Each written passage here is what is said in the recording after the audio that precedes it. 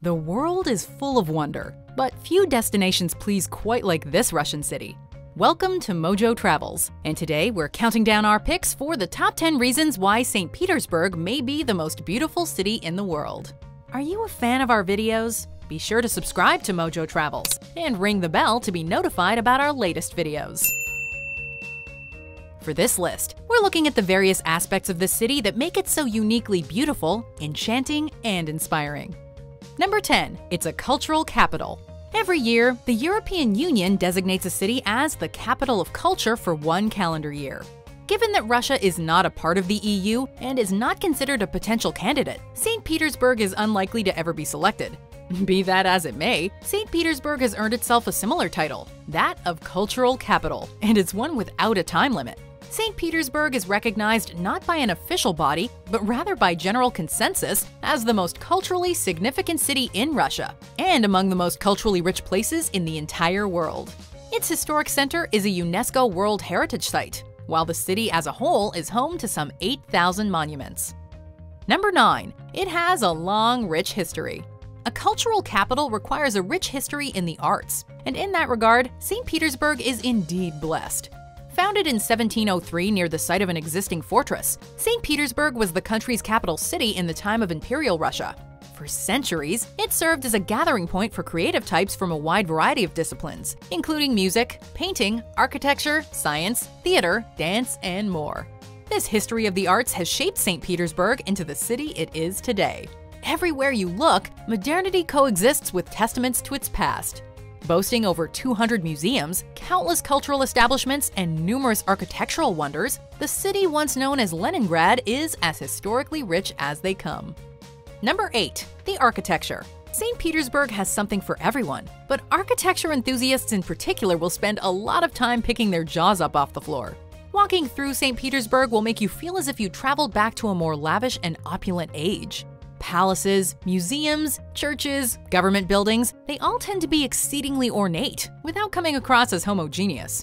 In this one city, you'll find numerous shining examples of neoclassical and Baroque architecture, as well as buildings in the Stalinist, modern, and neo-Gothic styles. The iconic Palace Square is surrounded by some of the city's most famous structures, including the Hermitage. Is it any wonder that St. Petersburg has been dubbed, quote, an open-air architecture museum? Number 7. The cafés.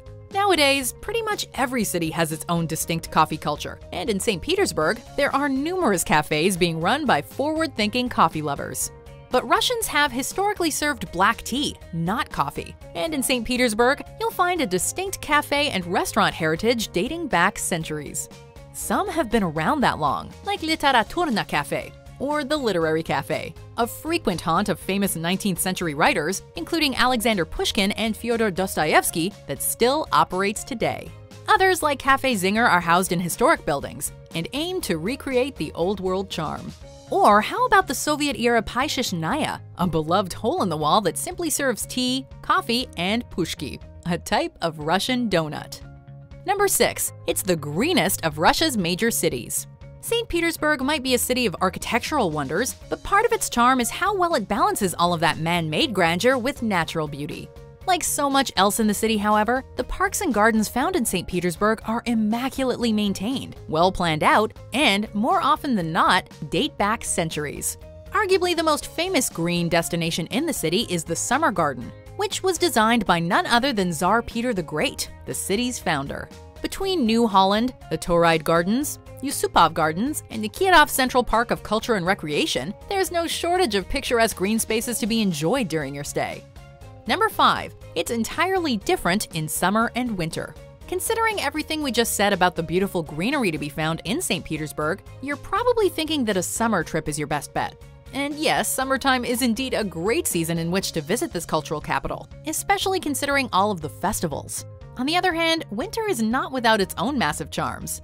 While the harsh Russian winter played a role in defeating both Napoleon and the Nazis, appropriately dressed travelers not bent on conquest will find St. Petersburg to be a gloriously picturesque, snow-covered wonderland come wintertime. The frosted trees and snow-adorned architecture are like something out of a fairy tale, and there's no shortage of festivals and activities to help you appreciate the setting. Number 4. Canals and Bridges. It might not be the only city to use the moniker, but St. Petersburg has been called a Venice of the North due to its elaborate canal system, as well as the Neva, Moika, and Fontanka rivers. Water plays a unique role in the city planning of St. Petersburg, intertwining itself into the very fabric of the city. Not only do these waterways add an extra layer of charm to the overall landscape of the town, they also necessitate one of St. Petersburg's other claims to fame, the bridges.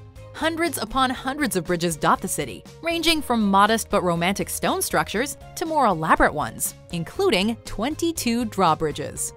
Number 3. White Nights. One of the most notable things about St. Petersburg, at least in terms of geography, is just how far north it is. Most human settlements that close to the pole would face serious climate-related challenges, but the Atlantic Ocean and Baltic Sea both help to keep temperatures relatively comfortable. Its location also affects the amount of sunlight it receives throughout the year. Because of its high latitude, St. Petersburg experiences its famous white nights, which run from mid-June to early July. During this span, night and daylight essentially blend together. The effect is surreal, utterly enchanting, and has become one of the city's biggest draws for international travelers. Number 2. The sheer elegance and opulence.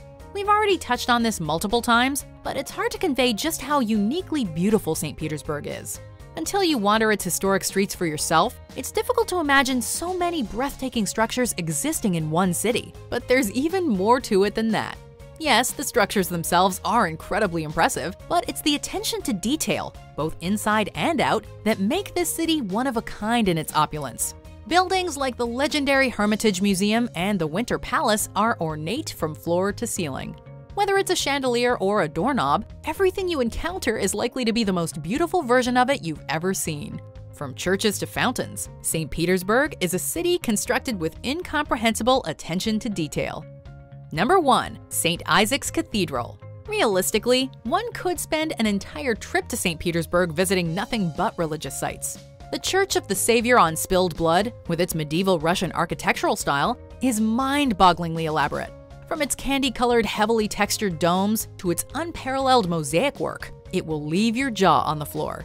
And though there are numerous churches and cathedrals that deserve attention, the crowning jewel is St. Isaac's Cathedral, or Isakievsky Sabor, which now serves as a museum.